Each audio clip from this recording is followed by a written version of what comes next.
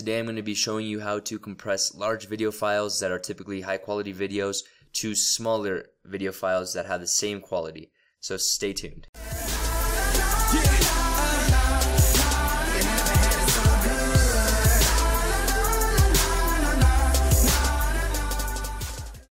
Alright, so the first thing you want to do is head over to your internet browser. In this case I'll be using Google Chrome.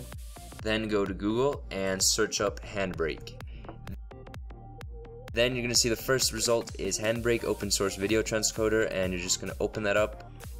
Once you do that, you'll see there's a huge red download button right here, so just click on that. And you'll see your download is starting. So I'm not going to download it because I already have it installed. So once you open the downloaded file, you just do the steps to install it and you should be good. You'll have this shortcut on your desktop. So once you have this, just open it up. Now you're going to want to select the source or video, so click on source, then open a single video file. Then search for the video. In this case I will be using test, it's just a test video. But before I add it into Handbrake, I'm going to show you the properties, and you'll see that it is 5.69 gigabytes, which is quite a lot. So we want to reduce that in size. So we'll just leave it like that, okay, and we'll click open. Then you just have to wait a little bit.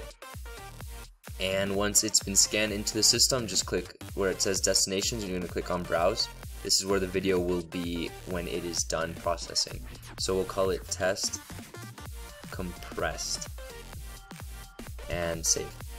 Alright, so you already have the destination and the video in place. Now just click on video down here. This is the last step. And you want to have the constant quality between 25 and 30. I'll put it at 28. And that's pretty much it. Then you're going to click up here where it says start with the green button. Just click on that, and you'll see down here that there's a progress bar that will start. So just wait it out.